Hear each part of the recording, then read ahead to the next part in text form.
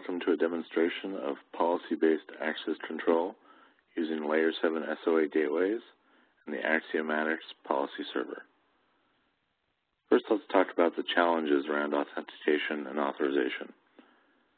Anyone can integrate an application with an LDAP server, but what you truly need is interoperability across heterogeneous identity tokens, domains, and various services and APIs. There's two pieces to this. The first is authentication.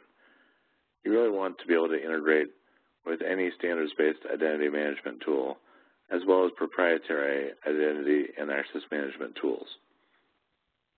This includes supporting multiple credentials, including WS Security, username token, as well as certificate-based credentials, basic authentication headers, Kerberos tokens, or even proprietary tokens.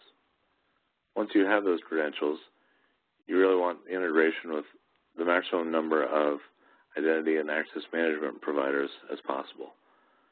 This includes LDAP, Microsoft Active Directory, Novell, Oracle, SiteMinder, etc. Once you've authenticated those tokens, you may want to translate those tokens into some other format.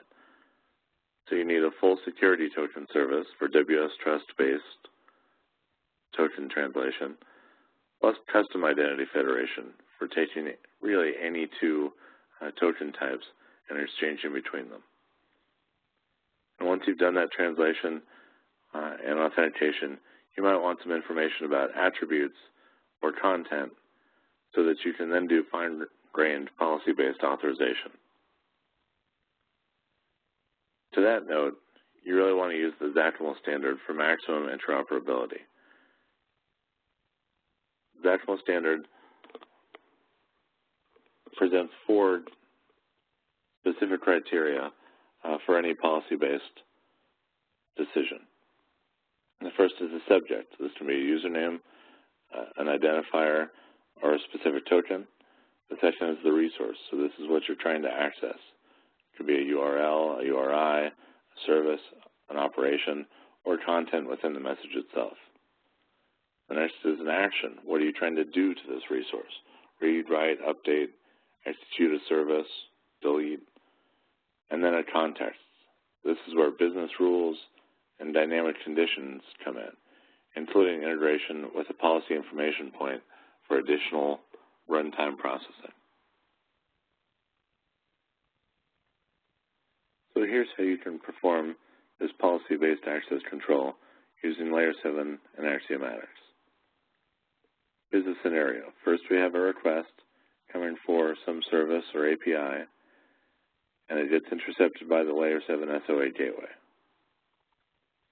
Layer 7 goes out to some authentication server, be it LDAP or some proprietary server, and authenticates that credential. It then makes a call out to the Axiomatics Policy Server, which becomes the policy decision point for this authorization. If the response from the policy server says that the operation is permitted,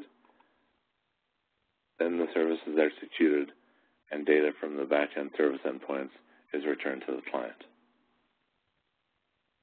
And then at design time, there are policy authoring points from both Axiomatics and Layer 7 to define these policies. In the Axiomatics policy authoring point, you have an intuitive, user-friendly policy editor for creating, updating, and deleting XACML policies in both XACML 2.0 and 3.0 formats. Once you create those XACML policies at design time, they're pushed to the Axiomatics Policy Server PDP, and that's what makes the decision at runtime. On the Layer 7 side, you have a fully configurable identity extraction and authentication mechanism using the Layer 7 Policy Manager. So you can drag in credential extraction and how you want to authenticate those credentials. Then you can click and drag to integrate with the Axiomatics PDP for an authorization decision. Here's how that looks on an actual service defined in the Layer 7 Policy Manager. You have your policy defined for extracting HTTP basic credentials, in this case, and then authenticating against an internal identity provider. This could just as easily go out to an external identity provider. Then we go to our policy logic template and include a policy fragment to go do PDP authorization using Axiomatics. This includes several steps that all relate to Axiomatics integration.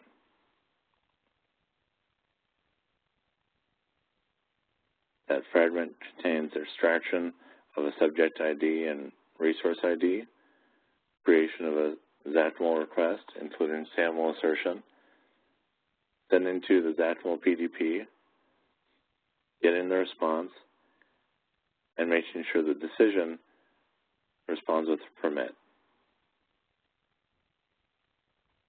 If so, that request is allowed to the backend. So let's talk about our demo scenario. This demo is using a RESTful interface for searching apartment listings. If you provide a simple base, you get back all apartment listings.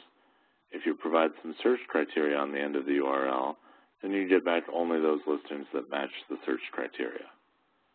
The user must provide credentials to query the service. Authentication is performed by Layer 7 using an LDAP query. An authorization decision is returned from the Axiomatics PDP, and then that access control decision is enforced at the Layer 7 SOA gateway. For the purposes of this demonstration, the user dev1 can search anything. The user dev2 can search anything but for apartments with garages. And the user dev3 isn't allowed to search anything. So let's see how this plays out. I have my REST client here. If I log in as dev1, I can send a request for listings. I get back all of the apartments currently for rent. If I send a more specific request, I get back just those requests. If I send garage, I get back only the 3 that have garages. Now I'm going to log out, log back in as dev2. I'm going to search again for garages, and I get a failed response. If I search for bathrooms, there are no listings. If I search for bed, I get plenty of listings. So the results are changing, but dev2 is not allowed to search for garages. Now I'm going to log out and log back in as dev3.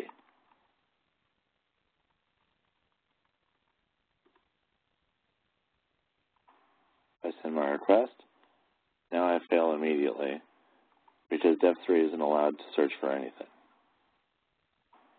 It doesn't matter what I put in.